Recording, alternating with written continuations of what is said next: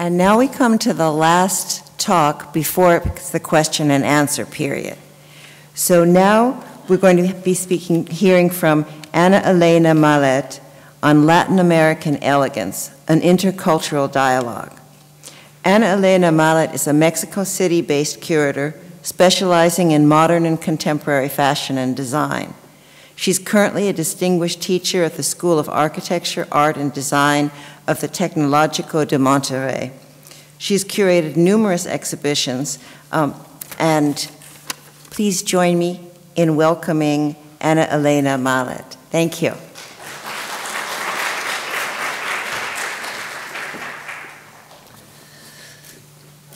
First, thank you very much to Tania and Melissa for the invitation and for gathering us all here. I think it's very symptomatic that all of us Latin Americans ended up getting acquaintance in the United States. Though we have so many things in common, and a common language and a common ground, it's always coming to the States that bind us together. For Ramón Valdiosera, one of the leader designers of fashion in Mexico, fashion is the outer personality of an era, the reflection of people, their identity, and their culture.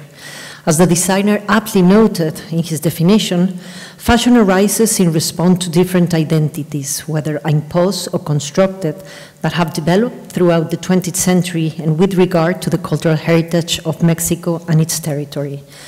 Valdiosera characterization takes on special meaning in Latin America, a space in transitions, continuous questioning and self-construction, because after the wars of independence, the forging of its nation-states was based primarily on the construction of hegemonic identities, often associated with the indigenous past, its heroic exploit, and the wealth and romanticization of its pre-Columbian cultures. This mestizo society understood that delving in the past to first detect and then appropriate recognizable elements with traits of authenticity would be a valid operation to achieve a well-defined identity. To illustrate this process, I would like to look at examples of two paintings from the viceregal period in American museums. Both show the tensions between opposing forces. On the one hand, the apparent obligation of continuing a repertoire associated with European culture and attire, and on the other, the desire to respond to local traditions and culture, the latter in pursuit of distinction and authenticity. The portrait of mulatto woman that you see here, signed by Manuel de Arellano and dated 1711 from the Frederick and Jan Mayer collection, now on display at the Denver Art Museum, represents a dark-skinned woman who is bejeweled and apparently dressed in European garb. However, after closer scrutiny, we can see the woman is wearing garments both from Europe and New Spain, evidently to declare her mixed identity constructed on the basis of two cultures, two worlds, and two, at times, conflicting ideas of good taste and distinction. The mulatto woman wears a brocade skirt with pleated hooks or clasps, items associated with European attire. However, the skirt is positioned in an orthodox way because it is not fitted at the waist. Instead, it is draped over the woman's torso rather like an embrace. On one hand, hanging sensually and delicately over her arm, while the other is left open near her shoulder. The disjoint position of the skirt reveals the enawa, an undergarment whose visibility evokes an uncommon expression of sensuality among the upper classes of the viceregal society. A long, rippling coral shawl encircles her body. The woman is lavishly bedecked in jewels, wearing a 6-strand pearl choker, luxurious rings inlaid with coral, and showy pearls ear pendant that complete her attire. Her head is crowned by a white lace head ornament that, according to the description of Friar Francisco de Ajofrin in 1763, was a representative of the native inhabitants of New Spain. The extravagant clothing of the sitter allows us to read that even in a society as segregated as that of New Spain, clothing served as an instrument of self-definition. This painting is simultaneously a representation of racial identity and social challenges in New Spain, and an allegory of the Americas, the land of the unknown, full of riches, evoked as both sensual and desirable. In Portrait of a Young Woman, a Peruvian canvas from the late 18th century in the Davis Museum collection at Wellesley Museum, we can see similar issues to those of the young mulatto woman. A Creole lady that's a descendant of white Europeans but born in the Americas, from high society in Lima, is finely dressed in a fitted jacket, a full, lavishly embroidered skirt with a short hemline, better known as pollera, a delicate embellished apron, and a dark shawl. The outfit is completed by a luxurious jewelry with pearls and silver, and delicate silk shoes with showy buckles. Although the structure of the attire could be confused with the Rococo style, this type of garb was typical of Peruvian women, both elite ladies and those of the lower classes, and a far cry from the international fashion that was being worn both in Europe and in the viceroyalties in the Americas. According to historian James Middleton, the Peruvians sought to define their identities while also seeking comfort in this apparel with elements reminiscent of different European cultures, as well as the strong influence of peasant garments from the region. Both the mulatto woman and the Peruvian Creole lady are presented here with attire laden reference to European taste, associating them with models of elegance and beauty disseminated by the peninsular Spanish in the Americas. However, by communicating their own identity and stacking their claim in the complex, stratified society of viceregal times, both women added details associated with their social status, culture, and territory. The mulatto woman, the lace headpiece, and the Peruvian lady, the pollera skirt and the apron, seeking distinction and belonging in this new world that was actively under construction. The style and fashion represented in these two artworks allow us to affirm that already by viceregal times, the inhabitant of this continent used their garment to signal their place in society, to express issues of race and identity, and to confront their own internal tensions as individuals in search of defining themselves within a socially complex and multicultural universe. The highly dissimilar and apparently contradictory elements of the ultimate mestizo garment led to identities with indistinct borders that permitted multiple and versatile readings, as multifaceted as the many ways of constructing, conceiving, and occupying the content. I wanted to begin with two historical examples to clarify that the historical process in Latin America are still very much alive and are part of this conversation, as we have seen today. So I believe the idea of Latin American elegance today, moving among two worlds, the traditional and the modern, is as much part of the process of miscegenation, mestizaje, as an effective tool of self-representation that brands and designers in the region continue to use and present, and continue using to present a specific image to the world. As cultural critic George Giudice has expressed, the cultural capital of Latin America, its traditions, as cultural critic George Giudice has expressed, the cultural capital of Latin America, its tradition had not been lost, but rather, on the economic pressures of the late 20th century, reconverted.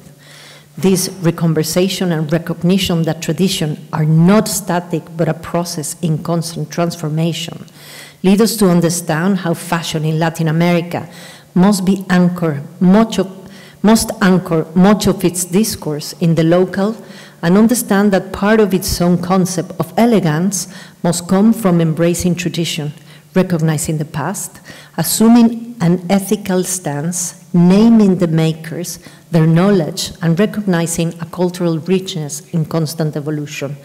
Latin American elegance, then, is a hybrid phenomenon that implies a dialogue between cultures, countries, styles, and images that migrate between territories and imagination. a Latin American fashion of global taste. And as everybody, I'm going to use Carolina Herrera and Oscar de la Renta. Only Oscar de la Renta because of time, but Carolina Herrera and Oscar de la Renta are perhaps the two designers who most successfully conquered the United States market in the second half of the 20th century. Although both were upper middle class immigrants living in the United States, they always identified themselves as Latin Americans, even if their fashion project responded to global trends. The styles of Herrera and de la Renta were described on countless occasions in the specialized media as elegant, refined, sophisticated, and in most texts in women's or fashion magazines that review them, they never failed to mention their Latin American origin, as if elegance and distinctions were inherent to their Latin American identity, or better yet, elegance and distinctions are terms used by the fashion media to indicate they are different from European or even American creators.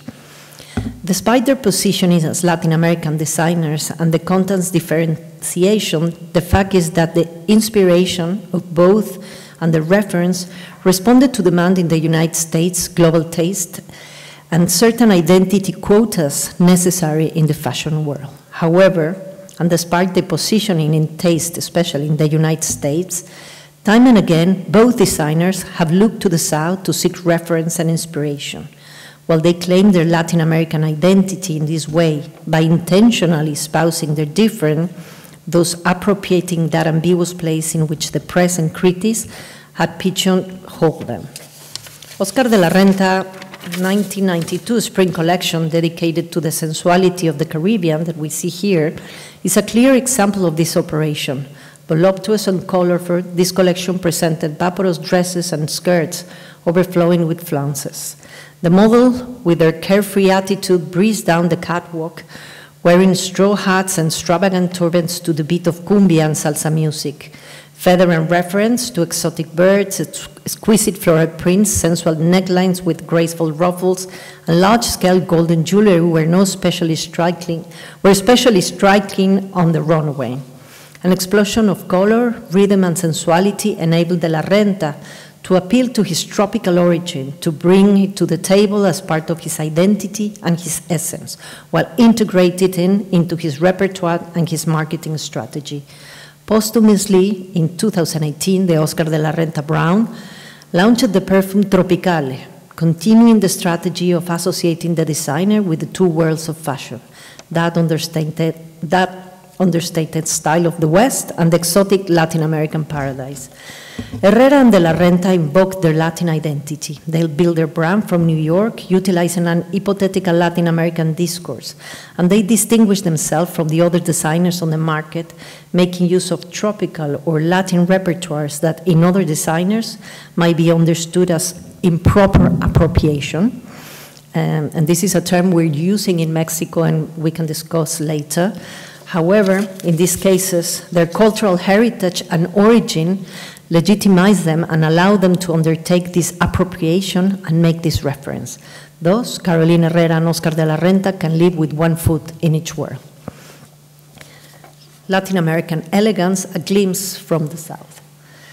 During the 20th century, the Latin American fashion scene has its ups and downs, concentrating mainly on trying to create local markets that could sustain its existence. It also, at different times, but not as an articulated effort, found echoes in tradition by returning to traditional techniques, local market, and ancestral knowledge, as well as using tradition or local iconography as part of a strategy to develop a local repertoire that could be internationally noticed. The 21st century brought the consolidation of internal consumer markets in Latin American countries, as well as a renewed sense of pride for belonging together. Post-colonial discourses and the acceleration of the digital world have entailed new issues and different reflections on the same problems from decades earlier. The understanding of markets, local and foreign, as well as race, class, national identity, subjective identity, and cultural appropriation. For some Latin American designers, it is still valid to pursue success in the United States and achieve the American dream by producing and communicating from New York or Los Angeles. However, there are already at least 2 generations of Latin American designers who have opted to build the global discourse and address international markets from their place of origin. Recovering personal narratives, family histories, and discourses associated with cultural heritage today are part and parcel of the storytelling of collection. A fair numbers of Latin American designers working in small-scale local production, at time associated with indigenous or rural community, have found an ethical and sustainable way of being involved in the recovery and reappraisal of traditions and the generation of well-paying jobs for communities that were traditionally not associated with the fashion system. The etymology of the word elegance, which comes from the Latin elegancia, means to choose well. Thus, today a group of Latin American designers have chosen cultural legacy, history, tradition, and territory to create fashion that is local, which implies real and symbolic sustainability that can also be projected into the future and that sets itself apart from the fast fashion that has flooded the world.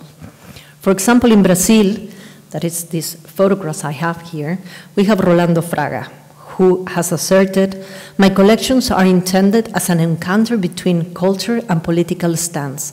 In each collection, Fraga focuses on telling story, developing issues, and capturing ideas." In 2009, Fraga presented his Disneylandia collection in Brazil and Colombia, which ironically used the idea of Latin America as the real Disneylandia, the real Disneyland, with fantastic characters and cultures that let the imagination run wild. Models wearing dresses with reference to traditional festivals in Peru, Mexico, and Brazil also had hairstyles that seem huge Mickey Mouse ears. This collection allowed Fraga to propose the idea of a united Latin America, thought as a bloc with a shared ancestral heritage and with common territory and values. For Fraga, this collection seeks to represent the tyranny of colonization with Disney characters. It is believed that in Latin America we have cultural poverty, and I believe just the opposite, said Fraga. The Spring and Summer collection of 2019, the Spring-Summer 2019 collection entitled Las Mudas or Las Plántulas was made in collaboration with a cooperative of women seamstresses in the region of Barra Longa in Minas Gerais, Brazil, after it was affected by the tragedy of the collapse of the Marian Dam in 2015. Fraga gave them the canvas to embroider plants and flowers from their garden devastated by the tragedy, so that throughout their hands and their memoirs, this vegetation, some endemic and others coming from various enclaves of the continent, would exist again in the garments. Brazil criticism in the film has described the work of these designers as poetry, not fashion. The truth is that Fraga spins narratives and constructs not only collections, but also mise-en-scenes in which line, pattern, fabrics, music, model, stage sets, cultural issues, and stories build the universe. Without romanticizing Brazil's colonial past, Ronaldo Fraga finds a new form of pride and identity construction in its cultural legacy. His garments set apart from others not only from the notable quality, but above all, for their cultural content. His attire responds to a context celebrating or critiquing situations and issues, social and environmental policies, but at the same time, it is elegant, unique, and responds to a territory and a subjective vision that projects his gaze to what is universal. In Mexico, Carmen Rion has spent more than 25 years collaborating with groups of indigenous women in Oaxaca and Chiapas, creating fashion with a distinctive identity. In 2011, after realizing that the women of the highlands of Chiapas were portraying their own interpretation of the local landscape on their mochevales, their shawls or rebozos, Rion opted to give a workshop in which the design process would become conscious. She gave each woman a camera and asked them to take photos of the local landscape at different times of the day. Then the women were to choose an image to weave and embroider on the mocheval. This workshop led to a collaboration that resulted in a beautiful collection, an exhibition at the Franz Mayer Museum, and a brilliant runaway show. From observing the custom and process of the women in Chiapas, Rion was able to translate the design process, make it conscious for these women, and thus give them tools to continue and even improve their work. Regina Parra Vorobyova, no. Some experts see Rion as a representative of ethnic fashion, and this trend must prevail because, as stated by Colombian designer and critic Regina Parra Vorobyova, the role of the ethnic trend is vital to the preservation of local cultural and ancestral heritage. Rion constructs her garment throughout geometric patterns, largely based on Latin American indigenous legacy, where square and rectangular pieces of cloth are the basis for all garments. The elegance of Rion's design is anchored in the territory, landscape, and textile legacy, in creating unique garments which involve her hands and those of many other indigenous women who add meaning from their worldview to fashion that is Mexican yet universal. The histories of fashion in Latin America have converging points but major difference. Despite similar processes of colonization, cultural, language, practices, and custom can prove to be diametrically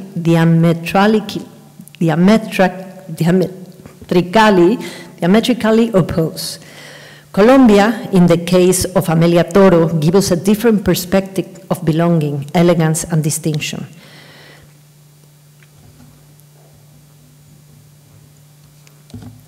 Trained at the Rhode Island School of Design and the Parsons School of Design in New York, Toro returned to Colombia after working at various fashion houses, determined to create fashion for the world from Colombia. Her fluid and feminine silhouette staged a dialogue with puff-sleeve jacks bearing mola textiles that refers to profound Colombia and its great cultural heritage and artisanal tradition. The elegance of Toro pieces resides in the combination of languages, techniques, and materials. She selected the finest, combines in the best way, and produces pieces with unique repertoires, while she communicates style on a global level. Her market is not limited to Colombia, nor to her shop in Bogota. Amelia Toro responds to the season on the international scene. She plays on the stage of Fashion Week and sells in the major capitals of the world. Without any doubt, her fashion is made in Colombia, and she also plays with the idea of mestizo culture that holds this new national pride for local and ancestral tradition. Latin American elegance and distinction are cultural constructions that are renovated and revitalized every so often. Cultural agents, migration, and political and social changes are fundamental factors for understanding their evolution and development. The truth is, today, it is unnecessary to construct narratives and projects from the world's great capitals and to generate derivative projects. Instead, it is also possible to influence discourses at the center from the periphery. Today, a renewed pride in cultural heritage, territory, and locality goes hand in hand with an aesthetic that has a lot to do with recovering memory. Thank you very much.